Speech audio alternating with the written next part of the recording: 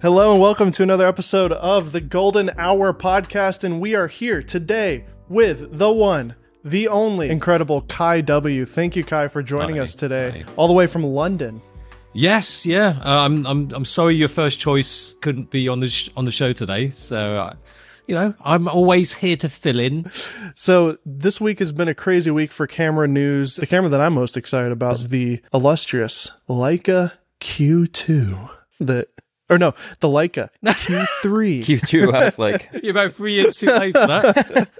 No, this is what you texted me about just now, wasn't it? This is why you got in contact with me. You said, hey, what's the Q3 like? Yes, and do you have it? No, I sent it back today. Do you not want me on the show now? Is that why you want to be on the show? You're not as desirable now, yeah. Darn. No. You've had hands-on time with it, and you're a Leica fan like myself. You've got a lot of Leica experience. You're Leica guy, and so we want to talk all about the nerdy new stuff. Tell us about it, Kai. What's the Leica Q3? What is it? High resolution, 60 megapixels. 8K, 15 FPS, and finally phase detection autofocus, which looks very much like Panasonic's system because it's got those little boxes that looks. I watched your video, and it is the same. I mean, they're not claiming it, right? Is that the truth? I mean, I didn't ask them. They didn't say it in their little presentation, but as soon as I got it, I thought, okay, they're not even trying to hide it with some new little graphics, and it's just. Boom, there you are. It's Panasonic. It's quite obvious it's Panasonic. They didn't specifically say it's from Panasonic, but I don't know. That's fine. The S5 II it's all right. It's all right. It's not top-level autofocusing, but it's fine, isn't it? I think they must have put that in because that's the only phase detection autofocus they've got in their lineup. Yeah, unless we're seeing into the future a little bit here with this camera, and we maybe see this sensor in an S2R or an S1R Mark II or whatever they're going to call it. Yeah, I mean, it's possible, isn't it? Because maybe Leica paid them a bit more money. But also Panasonic don't have 8K in any of their hybrid camera lineup. Not yet. Yeah. It's not like it's just... We're still waiting on that S2H or whatever. Yeah. So coming tomorrow is... or by the time this comes out, it's already announced. The thing that has been the most exciting thing with this Leica camera is that when you really think about all the specs and all the things that they've done with it, it really kind of has everything that people have kind of dreamed about in a tiny little point and shoot camera. It's not even really tiny, but it's a 28 millimeter prime Summilux. Is it f1.7? 7. 1.7? Yeah. 60 megapixels, so it's the same sensor size as the M11, which many people have done plenty of reviews on, and it's a fantastic sensor and great color. But we're not here to necessarily talk about stills, even though I know it's a stills camera. But what's really crazy to me is that this thing is able to record 8K at 10-bit. I was not expecting that. And then also it has the ability to shoot ProRes. Can you tell us about the video features of the Leica Q, which is insane to even be saying that? Well, it's kind of mind-blowing, isn't it? Because, I mean, as you said, it's... I think everybody was not expecting that. Leica very much about stills, even though they've had a couple cameras that, video-focused. I wouldn't say that they were the number one choice for a lot of video shooters, but this could be a great, carry-around camera. It's got, I don't think it will be a camera that's going to be used primarily, your first camera, but just for getting a little kind of quick video when you're not taking your cine camera. It's a neat little camera.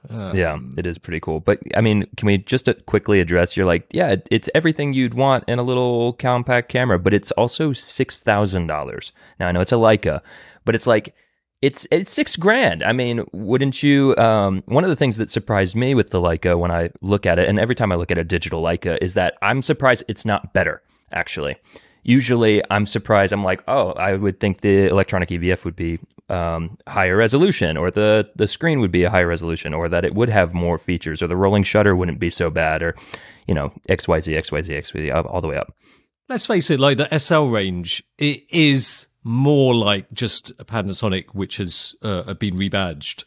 The SL looks good. You know, SL2, SL2S, they look great, but they don't look very good value when you compare it to, say, a Panasonic hybrid camera. And then there's the Leica M, which is just unique. So, okay, what's the choice? You can buy a Leica M, or you can not buy a Leica M. So you just take it or leave it with the price, or you buy a second-hand one.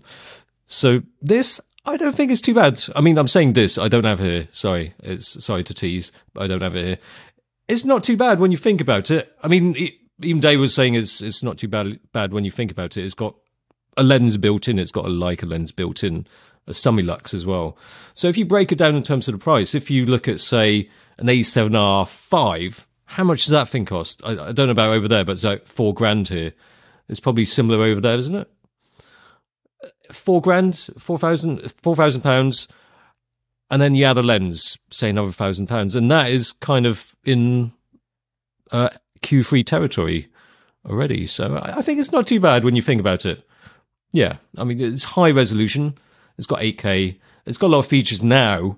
I think maybe before the Q2, it would seem like a bit of a, you know, a rich man's toy.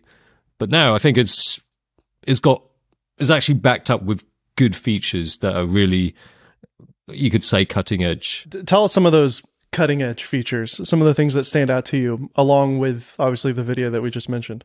I mean, I think just being a point and shoot camera, there's not much competition. And to have, okay, when I say cutting edge, it's not like, oh, I've not seen this feature before. Okay, the phase detection isn't going to be the best phase detection autofocus, but it's good autofocus in a point and shoot. And it just makes it great for getting snapshots and just 8K video. I mean, that's pretty nuts. Not many cameras have that. And one of the things that there's two or three things about it too that I wasn't really expecting. One is the flip out screen that we now have on a Q model. We've never seen that before. That's great. It's not a selfie screen, but it's the old kind of traditional flip out screen that we've seen on, like, it's a tilt screen. Tilty, not flippy. I think that's the right move. If you're going to pick one or the other for this camera, that's the right type for this, because then you can do that great kind of shooting from the hip style of shooting, like a Rolleiflex or something, right? Like, I don't know. It's just these days everybody wants a vlogging screen. They just want, oh, does it have a vlogging? It doesn't have a vlogging screen. Oh no, my world is caved in. I can't shoot videos of my own face. And I think people just expect it now, and then people have been putting these kind of tilty flippy screens on. So now this looks rudimentary, that it just does that or that or that. But it's actually a really good, when you're taking stills, when you want to do low down, you don't want to be having that out, do you? You don't want to have it out to the side, and it's just not, it doesn't feel very nice for shooting stills. The people who are buying a Leica camera aren't probably vlogging, so I don't think they had to worry about that. The tilt screen is probably They have their butler to take videos of them. They're like, Reginald, please take me a photo. They've also done something that I've never seen any company do. Correct me if I'm wrong, Kai, but with the optional hand grip, which adds a nice little grip to it, it also actually has wireless charging built into it. So there's little connection points on the hand grip that then go into the bottom of the camera. And then they sell, a very nice leather, beautiful Leica version of this. It's like a little stand that you could just set on your nightstand or whatever. And you just place the Leica down on the little... Who has nightstands? Are nightstands a thing? I have a nightstand. Yeah, pretty common. Oh shit! Sorry, this is some American thing, isn't it? What is a nightstand? Do you have furniture in London? Wait, where do you keep your gun? We're very zen in London. We kind of just do everything on the floor. What the fuck is a nightstand? Like a little side table. Wait, what did you just call it? Side table? This is the same amount of syllables. Okay. Yeah. So I've just the whole of America who calls that a nightstand, haven't I? Kai, can you give me some clarification on the wireless charging? Will it also work with just any normal kind of Qi charger if you just kind of balance it on to it does. Okay, so that means you could maybe even put like a magnetic MagSafe ring on the bottom and use a MagSafe I guess so. Charger puck. Yeah, it's just a bog standard wireless charger. I think that's a cool idea. It is. I mean, I kind of don't know why nobody else is not thought about that. It's just it's a neat little feature. Well, it'll probably prop up in a lot of cameras coming forward, you know. It's the perfect idea for this type of camera because it is one of those like, oh, I'm about to go to the park with my family. Let me just grab the camera.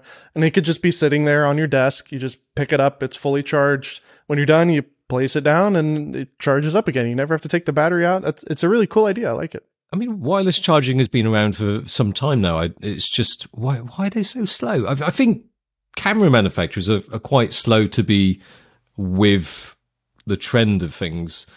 Now we're getting shitloads of vlogging cameras. People have been wanting vlogging cameras and vlogging with other cameras for years. And now, we've got a vlogging camera. It's got a good mic on it. Oh, and finally, Sony's got a wider lens. Well, why didn't they do it years ago when they first released the ZV-1? They're very slow. Well, they got a wider lens, but now they don't have stabilization. Yeah, well, hey, we're getting ahead of ourselves. Whoops. We will definitely get into that topic for sure. The ZV-1 Mark II. No, it's all good. Sorry, Dave.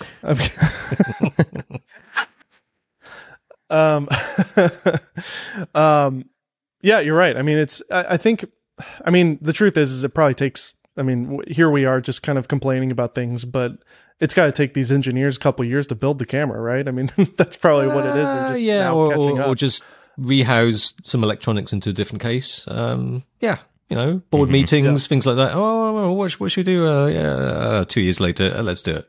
It would be cool though if wireless charging came to other cameras, and if you had like a Pelican case that had like battery, you could just set all your stuff in there, and then when you get to wherever you're going, everything's fully charged, and you don't have to worry about it. That would be cool. Oh no, you have to trademark that.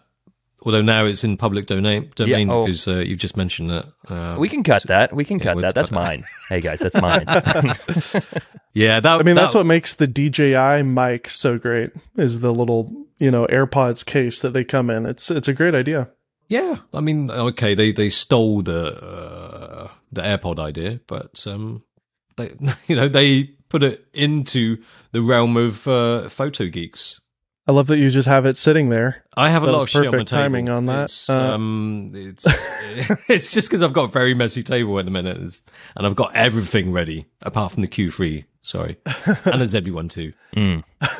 So with the Q3, you've had some experience with the Q2 and obviously the Q1 as well. Yeah. Several years ago.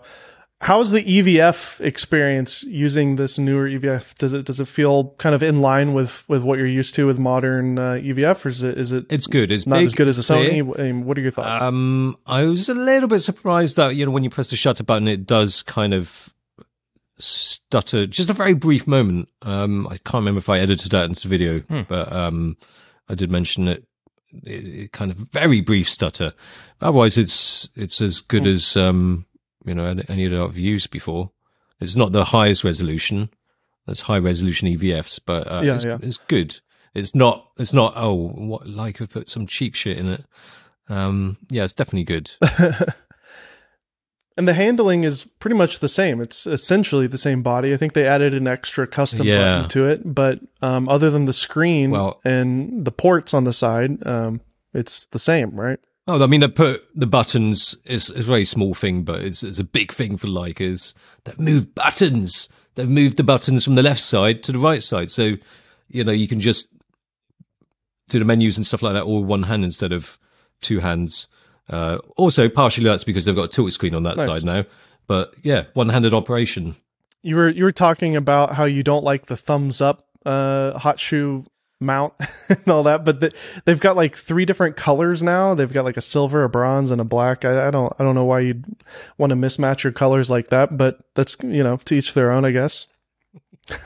Yeah, black camera with a bronze thumbs up grip, or with silver. I always thought it was a bit weird to buy a digital camera and then you want something to feel like a film camera. It's just like a rewind, the film advance lever. You can rest your thumb on it. No, it's just the way it is. Why don't they design the grip a bit better on the camera then, instead of adding something on? It's an add-on accessory that wasn't meant to be in the first place. So either the camera is designed badly, or you just have to accept it. I don't understand why you need to use a hot shoe to put a little piece of metal just to rest your thumb on it. Now, one of the things that a lot of people might criticize, especially the video people, is the fact that there's no mic input jack. We do now have an HDMI out, which is new for this model. Is there any confirmation on that USB-C port eventually kind of turning into maybe an adapter that you could use a little dongle or something? Yeah, I've been told about the dongle. Dongles are good. They're hands on with the dongle right now. Getting ready with the dongle action. And a future firmware update, something like that. They're going to whip out the German dongles. This is you. I bet you're wishing you got Philip Bloom on there, don't you? We could just cut that bit out. Let me just say, let's film another take. Yes, they have got an adapter coming out apparently with a firmware update. Good. Wonderful. The use of the dongle doesn't feel very Leica, does it? No, it's very Leica. They did it with the original SL. Yeah, well, what I mean by that is that it just doesn't feel premium, and Leica is premium. It's the Apple method. You know, you only have a couple ports, and you got to use a bunch of dongles, and those few ports are minimal and simple and clean. I guess. It keeps the camera clean. I'd kill the HDMI over 3.5.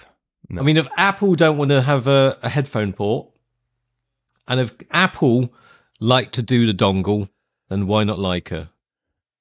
I'd love to see a red dot dongle. My question is, when are we going to see the Leica Q3 Monochrom? Because I want some monochrome 8K action is what I want. But do you really want to see a monochrome? I mean, do you want one? I want a Leica Q3. I don't want a monochrome, no.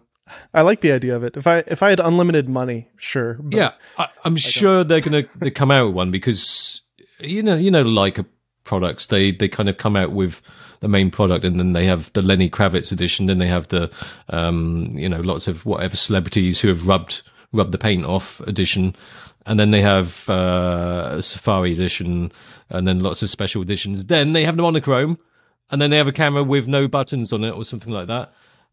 Yeah, and then they have the next generation of camera. So of course they're going to have the monochrome because in the Leica world, that's a thing. It's like, oh yeah, I still shoot monochrome. I want only strictly monochrome. It would be pretty cool to see 8K monochrome only. Red made a monochrome camera for a period of time, and I think David Fincher shot the Justin Timberlake music video on it, one of them. So that's all I know about it. But it is shows you get they're in a good stops at position. dynamic range. They're in a good position when they can just say, you know what, screw it, we're just going to release a monochrome edition. Apart from Pentax, I don't know what Pentax are releasing a monochrome. Charge more money for it. The Pentax K3 Monochrom? Is that what you're talking about? I don't know. It's some K something. Oh, wow. Yeah, you're right. Yeah. Dude, that's awesome. Yeah. I want to pick one of those up. That'd be fun. It'll be on sale very soon. Like a heavy discount. If they did a Ryko GR3 Monochrom, you're going to get blasted for calling it Ryko again. Rico. How do you say it? Right? Is it Rico? Is it Ryko? Rico. It could be Ryko. Who knows? In Japan, maybe it is Ryko. And then Dave is like a visionary for calling it Ryko. But I don't know. Most people call it Rico. So just to recap, and by the way, it's the same lens, right? They didn't give you any confirmation that they've redesigned the lens in any way. It's the same lens. It is a pretty lens. And I've heard people talk too that they call it a 28, but it kind of feels more like a 24. What are your thoughts on that? Does it feel a little wider than? I think it's a little wider. It is a little wider, and I think that's because it's got a bit of distortion, to correct it. And do you know if the video, do they apply the corrections in the video to whatever that lens is? If there's any, are they doing any in-camera adjustments to fix any of those issues that you're talking about? That was a good point. They apply it in the photos, but I'm just curious if they're applying any correction in video. But I guess I'll have to do a test. Yeah, I mean, just Just watch my video. There's a video which is at 28 millimeters and there's lots of lines. So just check that out. Yeah. So just to recap, we're looking at $6,000, which is definitely more expensive than it should be, but it's a Leica. But you know, when you kind of think about it, it's high resolution, it's small, it's doing 8K recording, and it has great photo modes, high resolution EVF, wireless charging. It looks sexy around your neck. I mean, what else do you want? You know, it's great. I think that's it's where available. Most of the cost comes from that last one. to look sexy. I disagree. I think when you think about, I think there is value in it. Again, if you are just comparing it to a Sony camera, take a 28 millimeter or roughly equivalent. Let's just say the 24-1.4. That lens costs what, $1,500 to $2,000. Mm-hmm. Pair that with a $4,000 body. Boom, there you go, $6,000 roughly. And it's ugly, big, and it has a Sony badge on it. So instead of a red dot. Right. Exactly. It doesn't look sexy. It's not going to make yourself and other people jizz in their pants just looking at it. Plus, there's really nothing to compare it to. There's no other small single lens, point and shoot in this class. There's nothing that exists. I think the next Fujifilm 100V will probably be 40 megapixels. They'll probably stick the X-T5 sensor in it with the same processor and that body style. Although it'll be 35 millimeter instead of 28, which the 28 is nice. But that'll probably compete with it pretty heavy. But will it look sexy around your neck? Yeah, the X100 is wildly popular, but I think if anybody, I would argue that there's Fuji people that if they were given the option and money was no object, this or that, they would pick the Leica. Well, let's face it, the Fuji X100 is sort of riding on the wave of the whole Leica M style. You're buying that because the Leica M is a bit too expensive, but you want a piece of that action. So I can't afford the M, I'll just buy a Fujifilm. So when you buy the Fujifilm, you're probably at some point going to buy Leica. So you just buy Leica in the first place. Interesting theory. Well, the truth is there are people who don't even know what a Leica M is, and they don't know the heritage of the M line. And so when they look at the Fuji, they think, oh, that looks like a really pretty vintage camera. But the reason they say that is because it's taking styling cues from Leica, which, they created the M in the 1920s, but the M3 in particular and the M2 in the 60s, right? But so...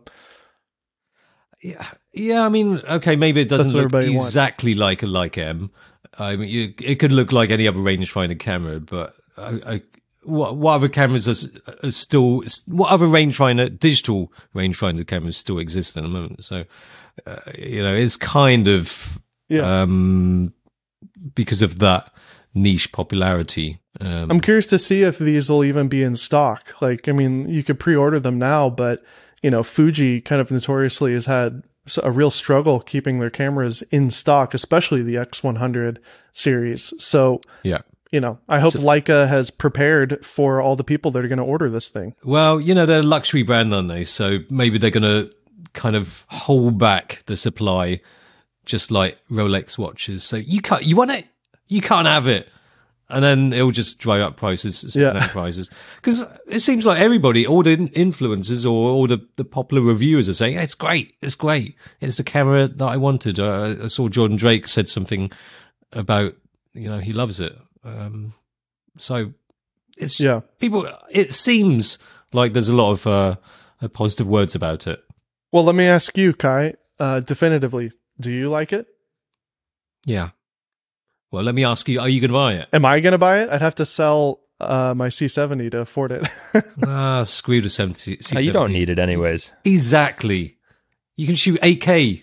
Yeah, I mean, this is the coolest Q that's ever come out. I mean, it's awesome that they kind of just put everything in it. And I think Leica knows now how popular this is over the last couple of years, especially during COVID. Like I remember the Q2 came out before COVID, and then COVID happened, and there's just been this huge resurgence in this style of camera with the X100 and obviously the Q2 as well, and the Ricoh GR3. So all these tiny little point and shoot cameras that are much better than your phone, they've just kind of gone crazy on social media. So I think Leica, knowing that, just kind of did a lot of work, obviously, and made this thing really unique and has a lot of features. So yeah, I mean, go looks back great to me. Something we were saying earlier about point and shoots. There's just no. I mean, before Sony had a full frame point and shoot, and for some reason, okay, maybe it wasn't that popular, but Sony would probably. I would have thought Sony would still continue it. The R1X, is it R1X, RX1? Yeah, I think so. Yeah, which I thought was great. Yeah. It's probably even smaller than the Q, and it is. Yeah, it's actually very small. Camera.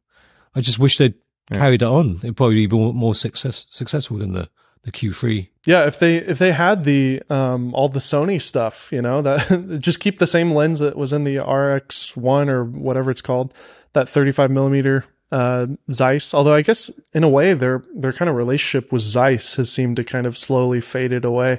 Yeah. Now that they're doing their own GM lenses and stuff. But well, I mean, faded away, or they realized that okay, we don't need you. We're big boys. Everybody wants to shoot a Sony, so screw you. It doesn't matter. We got a little blue Zeiss T asterisk. Nobody even knows what that is.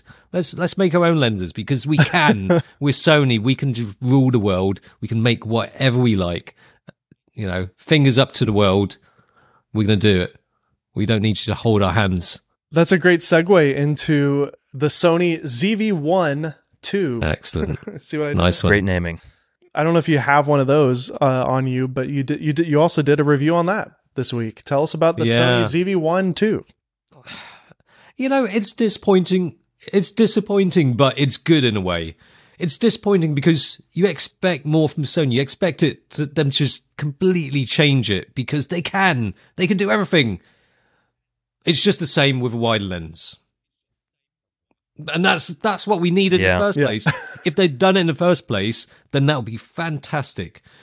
But it feels like I'm pleased, but yet angry because they could have easily done this in the first place, but they're doing it now. But what can you do? And it's a bit more expensive. It's like $900, is it? Yeah, I mean. So yeah, I think it's right under $1,000, and essentially the ZV-1 II is the same body, the same overall size, a lot of the same things like that little built-in mic, the little fuzzy thing on top, flip screen, all that stuff. But they've now included an 18 millimeter to 50 millimeter equivalent built-in zoom lens, which is really unique in the industry. Nikon did this several years ago, and then for some reason they abandoned that whole market. But this is the first kind of and only, I think, option on the market with this wide angle zoom. Although I'm sure we'll see Panasonic maybe do something like this too at some point. Maybe Canon too. I think Canon has an opportunity with the G7X line to kind of do what Sony has done with their point and shoots. But anyways, they've also put the ND filter back in that was in the RX100 line that left with the ZV-1, so that's nice. But they removed the stabilization, the built-in stabilization that the ZV-1 has. So just tell us about, your experience using it, because on paper, you would think, oh, this is the perfect vlogging camera, but then they removed the stabilization. So when you're actually hand-holding it and it's not on a tripod, it's kind of wobbly.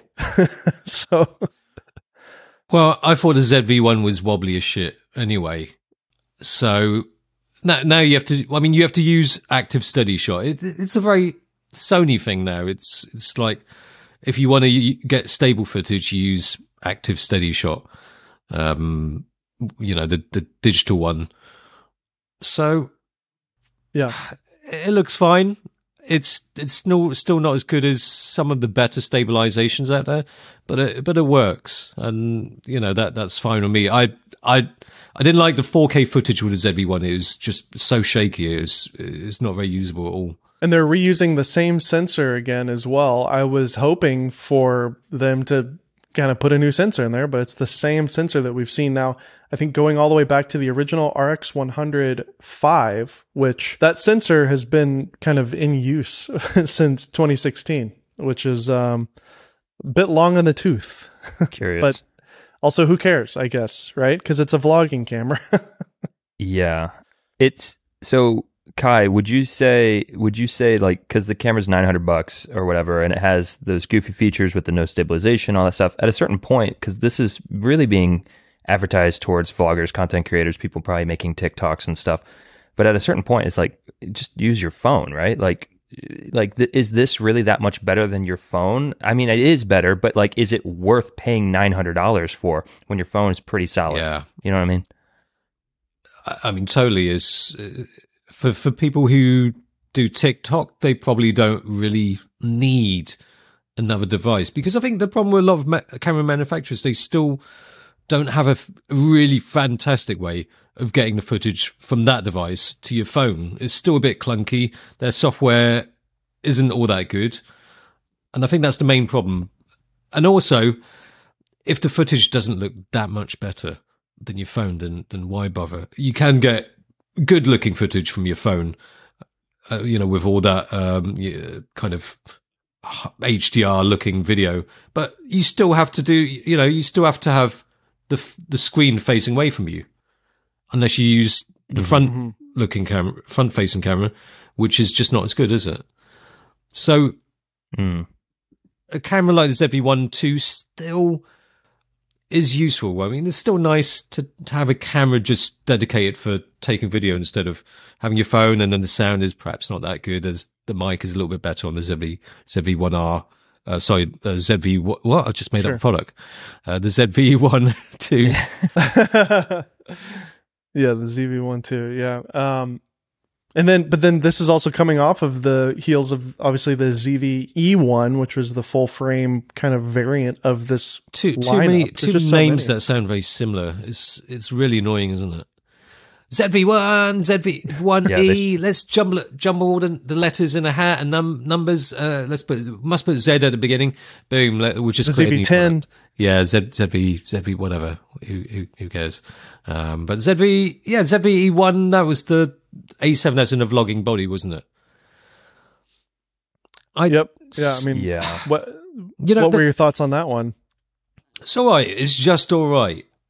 I mean, the thing that. I think that was probably the best, because underneath it all, it's a good camera. It's A7S III, and what's not to love about that? But the problem with a lot of the other vlogging cameras, not just Sony, is that these brands just have this really old vision of what a vlogger should be. I don't know what they think vloggers are like, but vloggers these days are shooting some really top quality videos. So something with like, soft skin filters and, magical. I'm going to have like unicorn stickers on my vlogs and stuff like that. It's all about makeup and whatever. They sort of have quite a simplistic view of what vloggers are like, almost. I still think they're targeting TikTokers. That's who they really want, because that's a huge market that they're not tapped into very well. So the soft skin and all that stuff, that's what they're like, wow, look at these great features, even though your phone can do that with CapCut or whatever, miles better than the camera can. But I think that's their sad attempt at breaking into that market. Because you're right, the vloggers, like if you're talking about YouTube, I mean, what is a vlogger these days anyways? But they're making pretty impressive stuff. So these cameras aren't even for them kind of already. I feel like the cameras that are being used for, when we were at NAB, I actually met one of Mr. Beast's shooters. He was at the Condor Blue booth, and I introduced myself to him, and I just started asking him a bunch of questions about the production. And they shoot on the R5C, and I said, "Do you guys shoot in 1080p or 4K?" And he said, "We shoot everything in 1080." And then I said, "Okay, what profile do you guys shoot in log and 10-bit and then like color grade it, or do you just bake it in?" He's like, "We bake it in. It's just standard with the sharpness down and the contrast down like 1 or 2." And so like Mr. Beast is literally, he is the biggest YouTuber on the planet, and all the cameras can do what he needs at this point. Like for the most, even like Casey Neistat, he switched to the A7S just to get 4K, but he's still shooting with like just baked in. He doesn't color correct anything. Mm-hmm. He just switch it on to 4K, turn it on, hit record, set everything to auto, and just call it a day. So having things like auto white balance advancements, things that maybe make auto white balance better or auto exposure better and faster. You know, obviously autofocus improvements are always much needed and super exciting. Better stabilization. Those are things that real content creators need. If I could have better stabilization, if I could have better auto settings, maybe to just like be the faster. FX6 variable auto ND, like that feature in a lot of these cameras would be super desirable. Absolutely. I think it's just... Are we still... But now are we talking about a very small niche of high-end content creators? I mean, it's... No, you know, that's not a huge market. It's just a lot of some popular YouTubers who shoot, some very nice looking videos with nice looking B-rolls. And of course, people who follow them are going to want to do the same for their vlogs. And it's just become this thing that, has it got a 10-bit video? Has it got 422? Has it, 4K 60? Does it have this or that? It really doesn't matter for vlog. I think for vlog is, or any kind of content, is just, as long as the content is quality content, then I don't think it matters too much. Exactly. As long as it doesn't look like total crap shot on some $99 camera from Amazon, then it's fine. But I mean, the Barbie camera. What was the Barbie camera? Did you do that one with Philip Bloom? Yes, yeah. I mean, okay, that does look like crap, but no, I mean, I don't bother shooting log a lot of the time because it just takes. I wouldn't say I'm very good at grading, color correcting, so it's just easier to have a baked-in look sometimes. Yeah, I mean, Sony has the S Cinetone profile, which is a great straight-eye camera profile. Canon with the C70, which I'm not sure if you're still shooting on that one, Kai. Yeah. I think you still have one, right? But I still have one. Did you sell it? Did you get rid of it? No, still got it. Okay, yeah. I've messed around with. There's a what is it called? Is it called Canon 709 or something? Or, Yeah, I forget what they call it, but or Leica 709 is Panasonic. I don't remember, but it's a nice baked-in profile. Panasonic has nice baked-in profiles now with the real-time LUT that you can apply in there. So a lot of people don't know this, but I think it's important to understand how to expose and how to shoot baked in. I think there's nothing wrong with it, especially if you're trying to just turn something around really quick. So I don't know. Yeah, I mean, okay, going back to do people really need a ZV-1 II when you've got your phones? Yeah. I think for TikTokers and people who are all about Instagram Reels, I think for a lot of them, they don't need it. For them, it doesn't make sense anyway. If they want something, they're going to buy a bigger, fancier camera because it looks quite obviously and shoots quite obviously better footage than a phone. So yeah, I think it's not going to be that popular because it's still got this problem of, okay, I've shot it. It's on my camera. It's on the SD card. Now, how do I upload it? It's not that quick. It's not. I think for these kind of cameras, they really need to have some kind of better connectivity, whether it be, okay, it's got, Wi-Fi or, it's got some kind of cellular kind of. It needs a chip in it. Yeah. Well, I've kind of wondered, why don't we see Android, especially on Sony? I mean, Sony make phones. They literally make phones. Why don't we see a stripped down version of Android with the App Store, with Instagram built in? I know that sounds ridiculous, but wouldn't it be fantastic to have 5G, and sure, you have to pay a cellular company to get the service, but so be it. You have a Sony camera with 5G built in. You can do live streaming straight off of the camera. And you can upload to Instagram and Twitter and YouTube. Live streaming right off the camera would be crazy. That'd be cool. Yeah. I mean, they're obviously kind of doing it now with their phones. They've got the ability to do that with the Xperia line. Sure. But I just think it'd be so cool to have all that built in. And I'd pay extra for it. I mean, that's a pretty cool feature. Totally. I mean, DJI can make a controller which is basically an Android phone. So Sony's got all the devices there, all the parts. But as you said, it takes years. I think before the ZV-1 was announced, I think it was 2019, I spoke to somebody from Sony Japan. Apparently they're they make those compact cameras. And he asked me what would be great for a vlogging camera. And I said a wider lens, better stabilization. And then next year, what did they release? They released the ZV-1, which doesn't have a wider lens than 24. I said 24 is not wide enough. So, what was it? 4 years later, now we have a wide lens in a compact camera. So maybe, I don't know, there's a lot of board meetings and, will it work? Will it work? How much is it going to cost?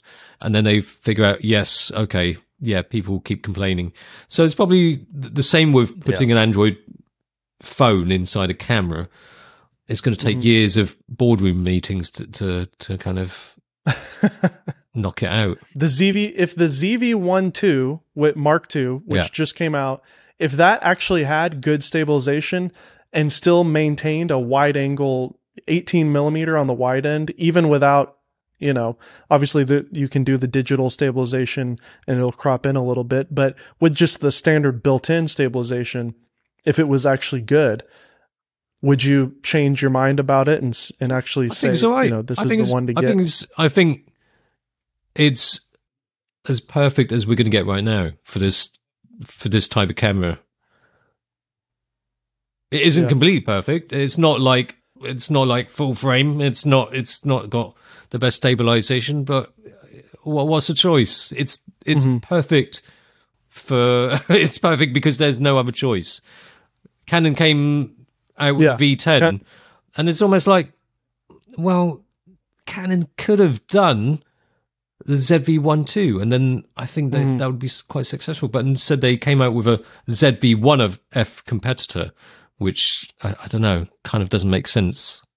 Yeah. Are you talking about, and Connor, have you seen this? The little R100? It looks like the Canon, is it V10? Yeah. Okay? It's like a little flip camera. Yeah. It looks like a little flip camera wait a minute. from the old days. Oh my gosh, it does look like a flip camera. Yeah. That's hilarious. But I was a little curious.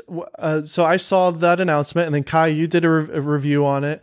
And I was kind of thinking in my head, I was like, that is if hilarious. They put a good sensor on it with a good zoom lens, with phase detect, Canon dual pixel autofocus, this could be really cool. I kind of like the idea of this size and this form factor. If it was like a ZV-1 or especially like the ZV-1 Mark II with a wide angle lens, that would be great. And nope, just a built-in lens, contrast-based autofocus. Are we done with all these vlog cameras now, Kai? Are we going to be seeing any more of these little vlog cameras from? Technically, we're not done because Fujifilm released a camera with a literal vlog setting on the top of their camera. Did you guys see that? It literally says vlog when you turn the dial. You're talking about the S20? Yeah, the S20. I was like, oh, wow. Like, it's very subtle. Just vlog, VLOG written right on the top. Vlog mode. Yeah. What's cool about the S20 is it's kind of giving you a lot of the features from the XH2S. If you look under the hood, this thing can do 6K open gate, which is kind of nuts. It's actually kind of a dope camera for the price, $1,300 with the open gate. It's got the XT4 sensor in it, which is a beautiful sensor. I like that sensor with the faster processor. It's honestly a pretty solid camera from what I can tell. You could put the fan on it too. Yeah, it's a vlogging camera that isn't patronizing to the potential customers. It's not like, it's a little vlogging camera. It's got a flippy screen. It's got a little defocus control. But it's really actually quite rubbish. No, it's a fantastic looking camera, specs wise. Yeah. Did you get your hands on that, or are you going to get one sent to you? Hopefully I can get hands on one, but I've not tried it yet.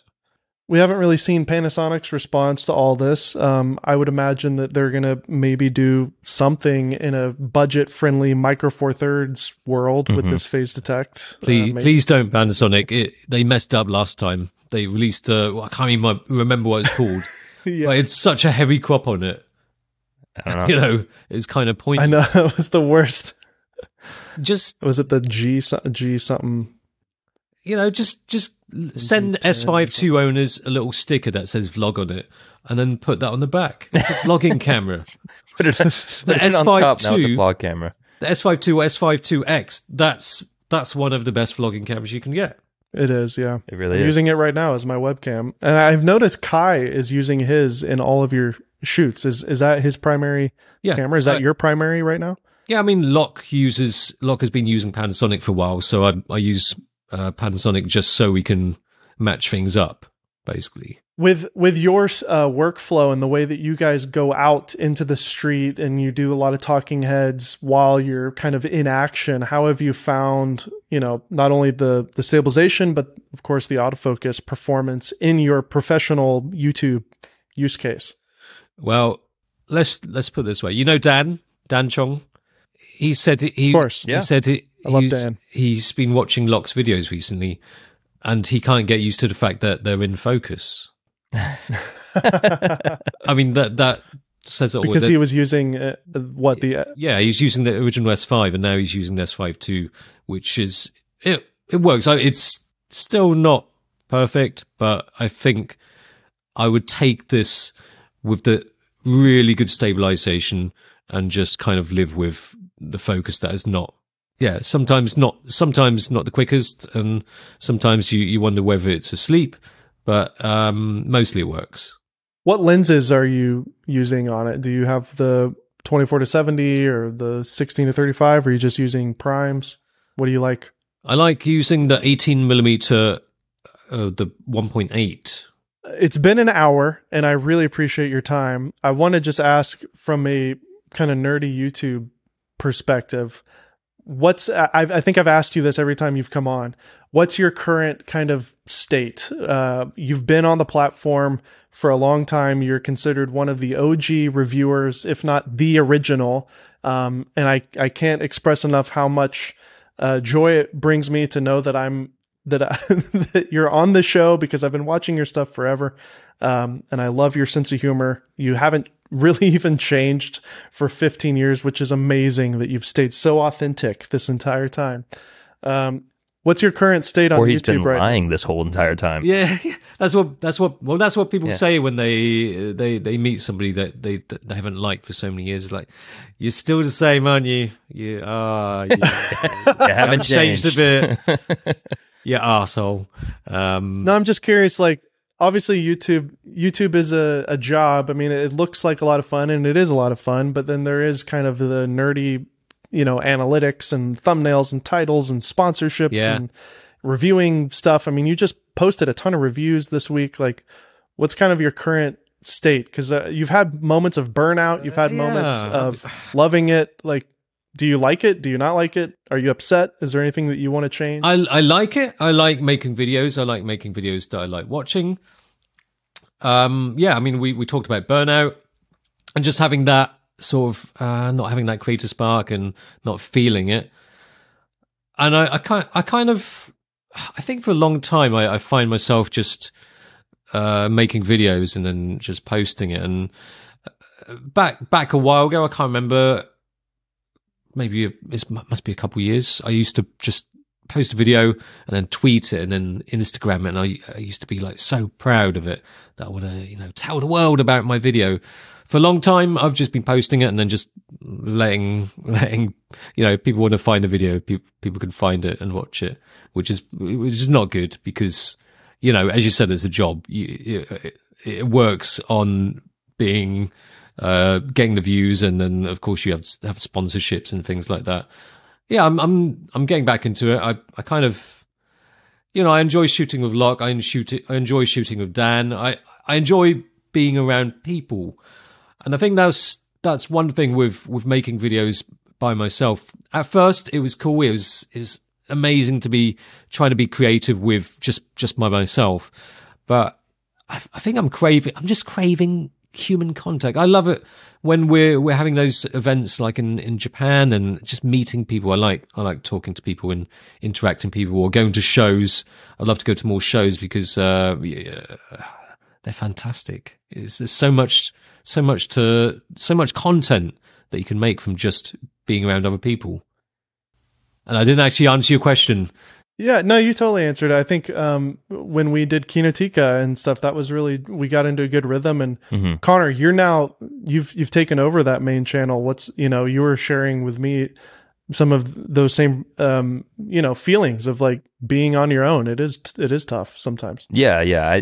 I was telling you that I would love to figure out how to not do it so by myself all the time, just because it's very isolating, or it can be isolating, and making videos and talking about this stuff or whatever is just much more entertaining with other people. And then also I feel like it just improves the content because you get more ideas, or people have different perspectives, which is always unique and interesting to incorporate into your videos. And I don't know, yeah, making videos by yourself is just not it. I got to figure out how to not do this so solo myself. Yeah, it's tough because when you're going solo, you have to. Well, for me, I have to kind of make sure I know what I'm going to say, script it a bit more than say if I'm filming with Locke and it's just off the cuff, just talking, and everything is just ad lib.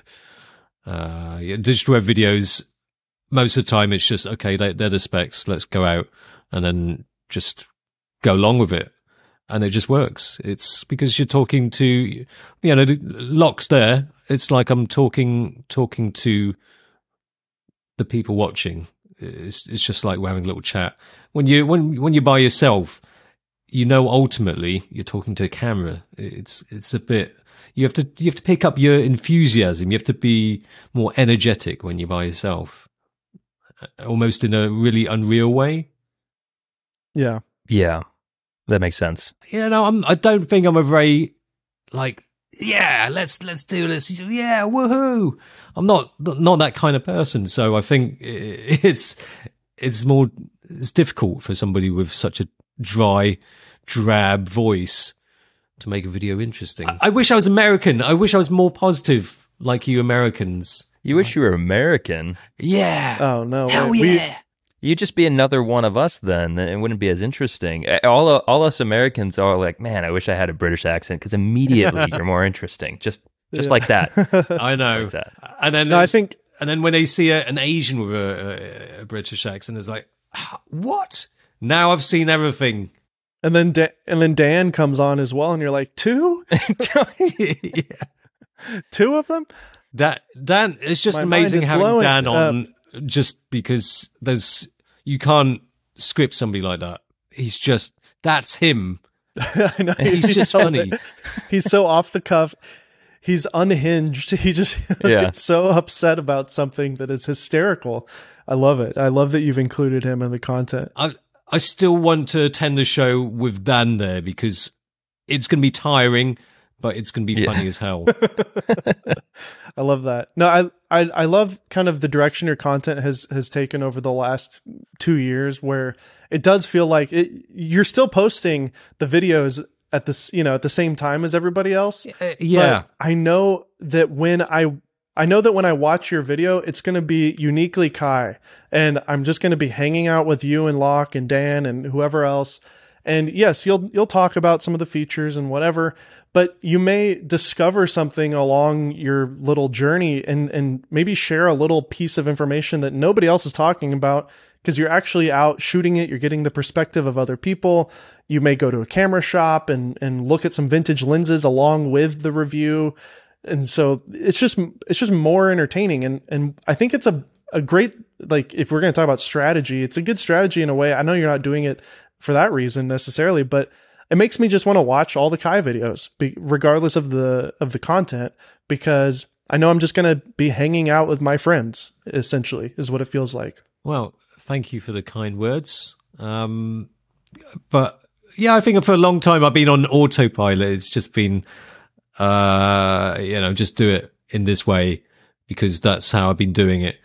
I look back, sometimes I think, I could have done it better, or, I want that to come back. It's just a lot of times I'm just always find like I'm doing it last minute. And I'd say that, a lot of focus is on family life at the minute. So, kids stuff. And, I enjoy that. So I'm kind of happy in that sense that, I get to spend so much time with them, because, they're young and only happens once. Don't want any more kids. So might as well spend time with them while these ones are young. But yeah, at the same time, I do want to want to do the YouTube thing still, and I want it to be interesting and original and creative.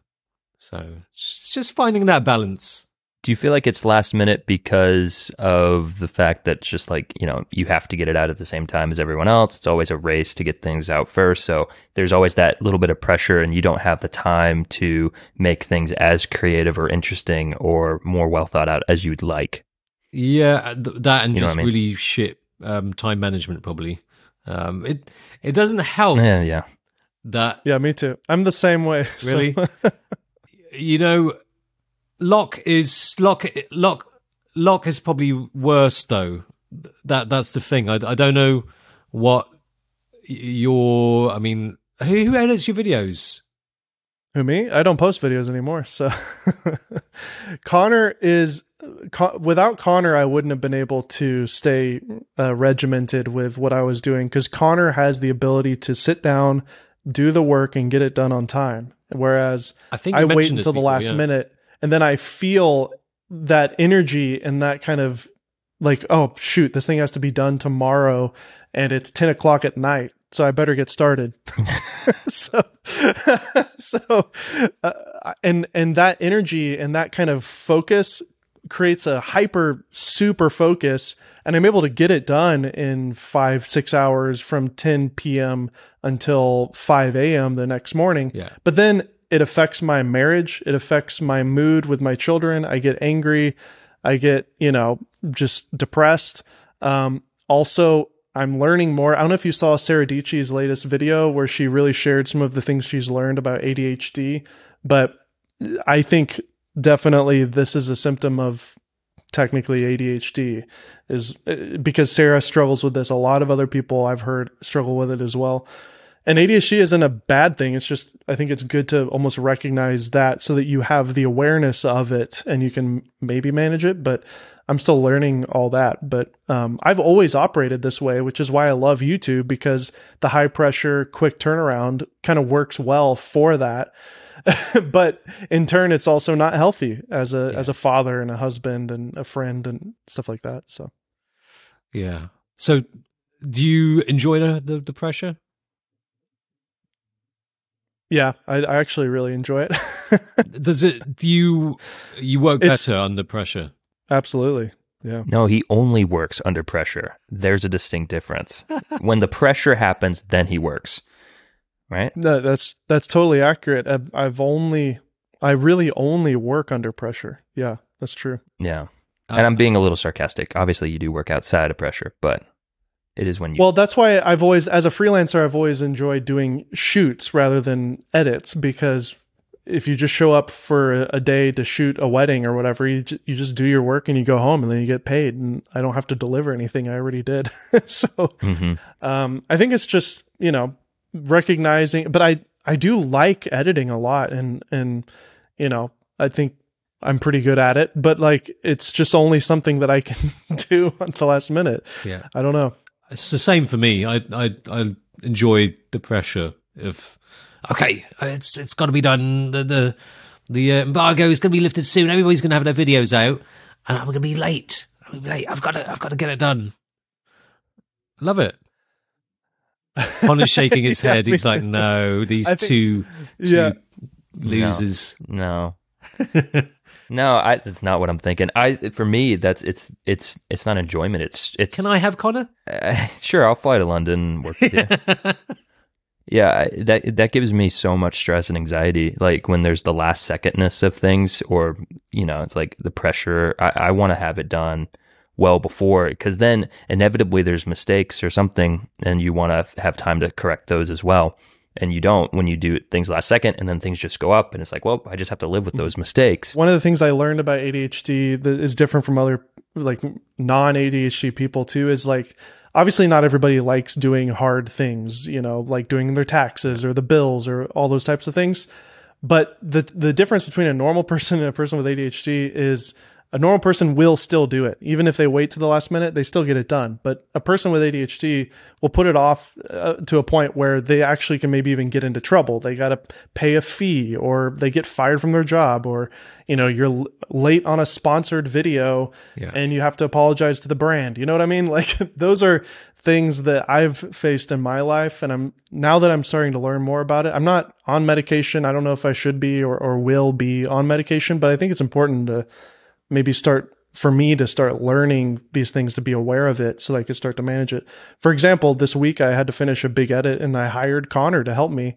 And by having Connor sit next to me, I actually was on task and I did my job by having him there. And he helped get this project done way faster than I could have done it. So I think it is good to reach out to people when, I think when, you know, whether the shit hits the fan or you're in trouble, is a lonely profession to have, YouTube. And sometimes if you know people, just to reach out and even if they're not going to help, just, you know, talk to them and get some advice or just understanding. It really helps in this this kind of, there's not many, I think especially a lot of YouTubey people can be quite, I don't know. That's how many subs you've got. I'm gonna smile. I'll talk to you for a bit, but we're not friends. You're not in the. Well, that's how you treated me for a while. Yeah. What do you mean? You had a certain sub count. I'm just joking. We met at Photo Keynote, the last one ever, man. Dan introduced us. Dan is the connector of people. Yep. That's why he's so fantastic. He'll just say, "Oh yeah, I love Dan. You need to talk to this guy." I think I probably made some rude jokes about a pink lens, and then the pink lens. That was right. Yeah. Made a kip on. Yeah. Oh, that was cool. Times. And then Andrew Reed, we got to. That was good times, man. Yeah. May Photokina rest in peace. Maybe it'll come back one day. We should just start our own. I think you're right. It's important for other creators, whether you're a YouTuber or not, even if you're just a filmmaker or photographer, just anybody in this creative field. I think it's helpful to have other friends alongside doing the same thing to kind of air out your grievances. Is that a saying? Yeah, that's it, right? Sure. Because I'm really bad at reaching out. Because it helps. And I appreciate it that you sometimes message me, and we've chatted a few times, and I'm bad at doing that. I always think, do they want to talk to me? I won't bother. But it's great when you do talk to people who are also creators, YouTubers, and you start talking about things and you start relating on the issues of being a YouTuber, creator, whatever you want to call it. It's great. Absolutely. Yeah. Because I talked to my wife about it, and her eyes just glaze over. So. Yeah, I mean, of course, your other half is always going to be understanding, but they don't do that whole thing of. Yeah, she doesn't even watch YouTube. She's a Facebook video watcher. Wow, really? Crazy. Wow. Yeah. A lot of women watch Facebook and Instagram Reels, obviously too. So I believe it based on my what's the analytics where it's like 97% male. YouTube. Oh yeah. YouTube is a very male, but especially photography in general. Yeah, especially photography as well. And cameras, very much so. I mean, I don't want to shifting a bit. Yeah, I mean, sometimes I feel should I say it's very male orientated? It is. I mean, let's just face it. We're nerds. Most nerds are male. Yeah. Yeah, most weird people are guys. Yep, it's true. That's not to say that there's not amazing, women out there who are as well, like Justine and Jenna and Sarah and Kitty and all, Valentina, all these people. They're wonderful, talented people that are women, but it is rare. So, which makes it special. Which makes it special and awesome. There you go. Actually. Well, on that note, Kai, Thank you so much for joining us so last minute and for talking about all these nerdy cameras. Are you going to buy a Leica Q3? That's kind of the last question. I'm not made of money. Oh, you buy That's it. the guy with the Supreme stuff everywhere. It's literally on a Supreme mic right now. I don't have any money. It doesn't. It's back. It's back you to bought front. this microphone. It's back to front. Yeah. No, it doesn't. It's a Right. fake one. And my Adidas is back to front as well. So Yeah. even that is fake. But seriously, you've been What's- talking about. I What's mean, back to front? you've been talking about buying a Leica for ages. When are you going to finally buy a Leica, know. Dave? It's I think like Dave just likes Japan, talking even about before buying Japan. one. Yeah, and he doesn't talk about buying any other I know. cameras. Yeah. It's just Leica this, No. I Leica just want a that. Leica. He messages me and asks, "Oh, what about this Leica? Is this Leica good? What do you think of this? You should sell your C70, buy a Leica so that you can own one, so that you can decide this isn't worth it, and then sell that, and then buy a C70. Dave, The cool, just the do cool whatever thing about it takes. Leicas, though, is they do hold their value. Yeah, Yeah, do I'll whatever do it it. takes. You know, I have a bunch of crap in this garage. sell I your can C70, sell your garage, sell your plants in the background, jizz in a pot and sell that. I'm sure they still pay money for that, and maybe have your body used as some kind of testing. What do they call it? For science. Scientific research. Have your body for scientific research. Just do whatever it takes. Make Absolutely. it work, Dave. I don't want to hear another. Okay, I don't I'll want give to it a hear shot. from you again asking, should I buy this Leica? Just buy one, all right? Buy the Q3. You've already messaged me. What do you say? Oh, the Q3 looks great. I want to buy one. What do you say? It does. It has everything I want in it. Yeah. Yeah. So just Looks buy great it, to me. Dave. 28's my favorite focal length. My only problem with the Q3 is that you can't stick a film roll into it. But besides that, it's great. I know. Yeah, Yeah. buy the Q3 or buy an M6 now at this point. Yeah. You can buy a new M6. Well, Kai, thanks for coming on. That's all right. You're the best. Wow.